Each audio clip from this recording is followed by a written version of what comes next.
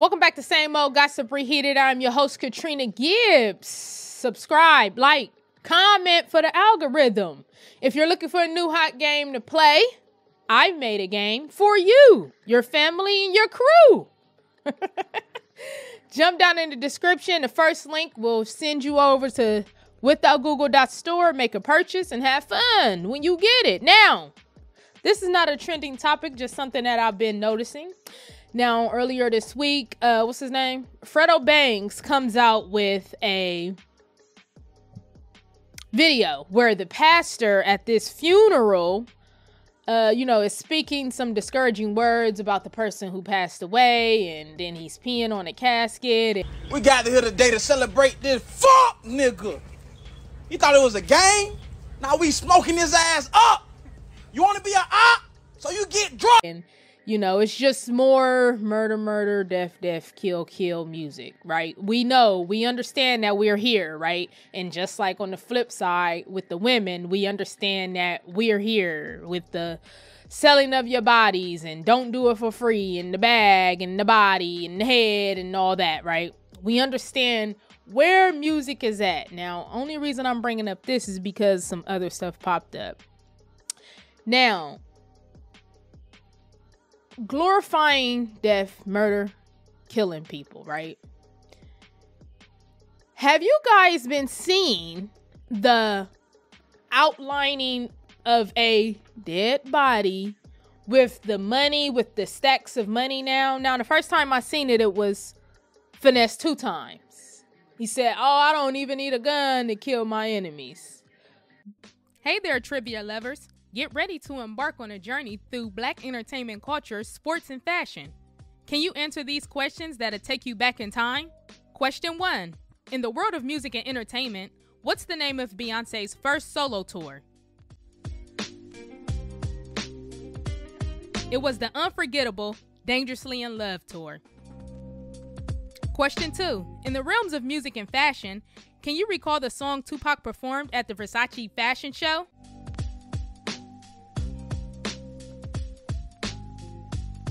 It was the legendary California Love. Question 3. Turning to the sports arena, how many games did the legendary Kobe Bryant play during his NBA career?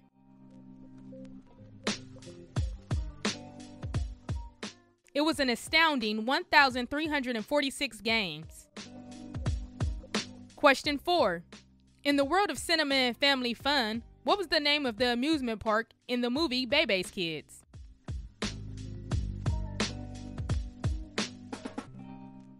If you guessed Fun World, you are correct. Get ready to challenge yourself, family, and friends as you dive into a world of trivia. Visit withoutgoogle.store to get your own trivia game today. It's your passport to a world of knowledge and fun.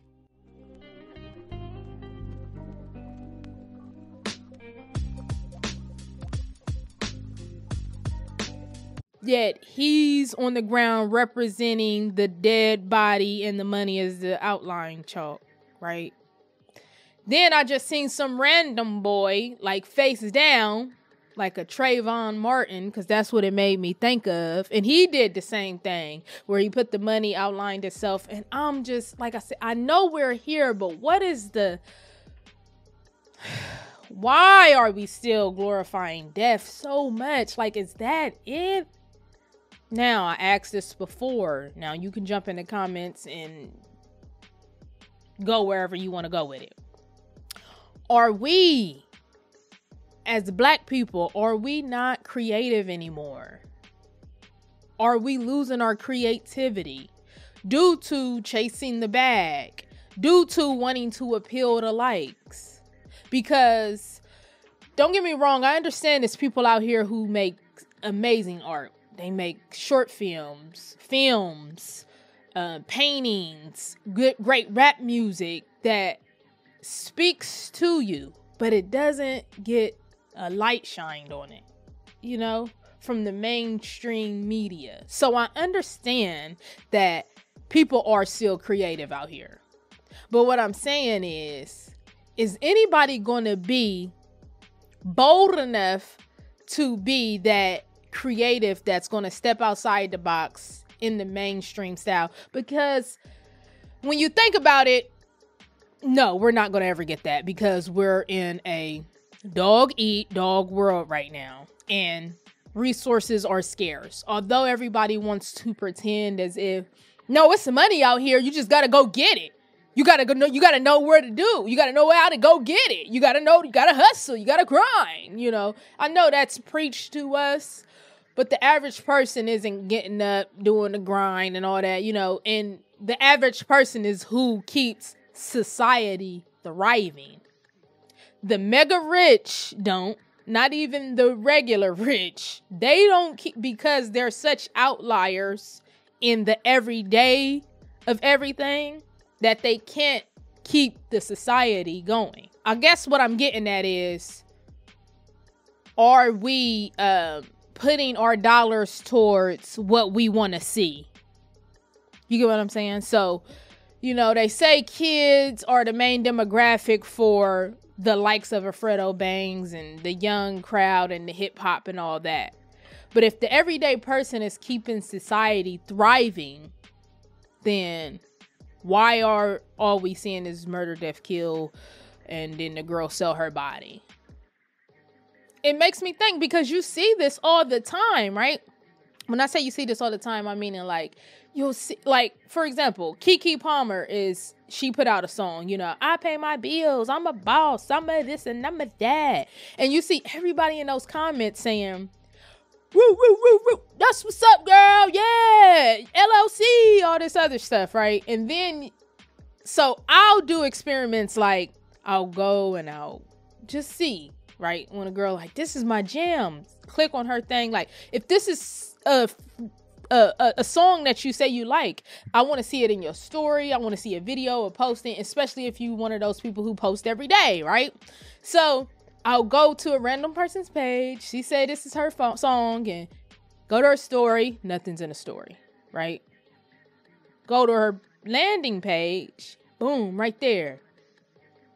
Booty all in the camera, shaking it up to whatever little young rap song that's talking about shaking up the booty, right? And it's like, oh, so a lot of us are just talking. And even when you think about this Fredobang thing, if you guys can recall, or if you ever seen the podcast with Joe Budden and him on it, right?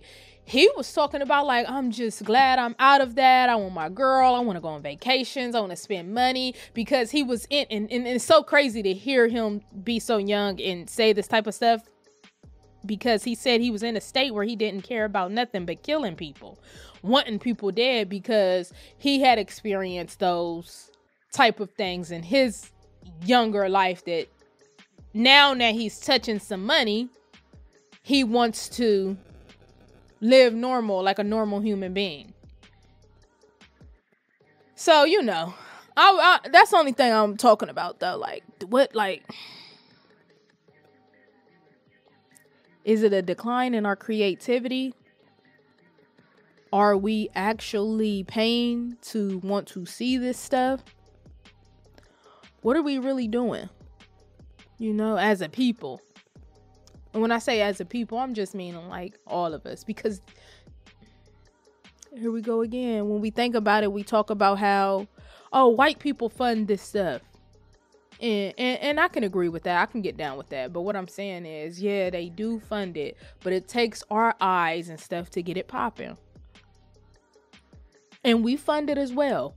We'll put our money behind it. We'll buy CDs. We'll go to shows. It's not like we not going to shows and you know, keeping these people in an algorithm and keeping their numbers up to where somebody's like, oh, okay, all we need is eyes, to where we'll give you $1 million to keep people here.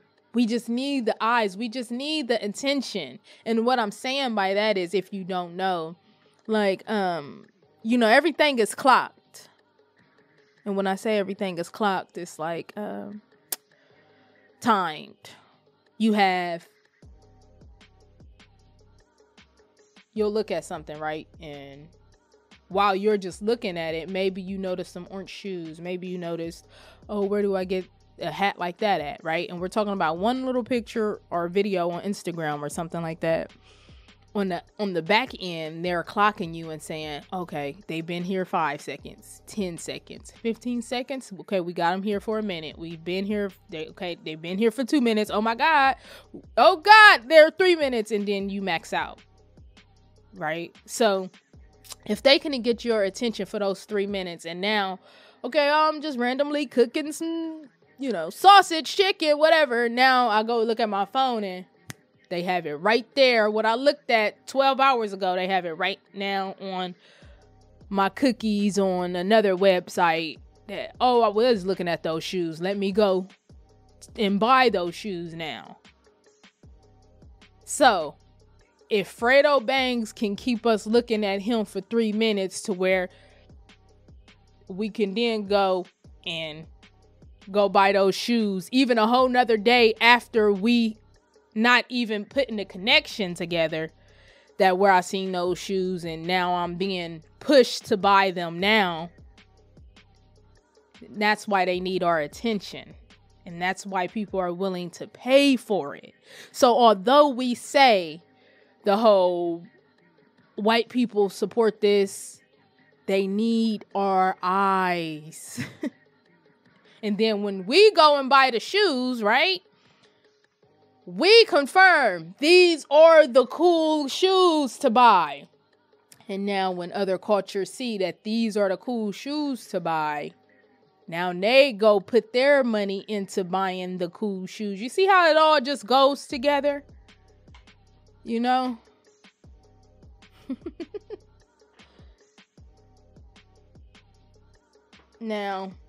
with that, right? And I said I was going to do this before I get out of here, because I had wanted, when I seen the outlines of the chalks and the bodies and all that, I had wanted to know the history behind the outline chalk. Okay, so it says history and modern use. While chalk outlines were occasionally used in the past, they often were drawn by the police for press photographers, not for investigative purposes.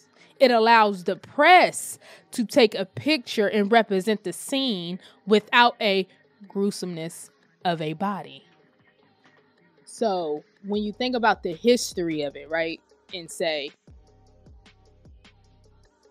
okay, the outline represented so they didn't have to see a head blown to bits, body, guts hanging out. That's what that represented, right? And when you see rappers just lay in the outline, it's like, are we to care anymore? That's another question. Are we to care anymore that black people are, getting shot down? Are we to care that somebody shot you down? The rappers? These are just questions that I'm asking. Let me know. Let me know.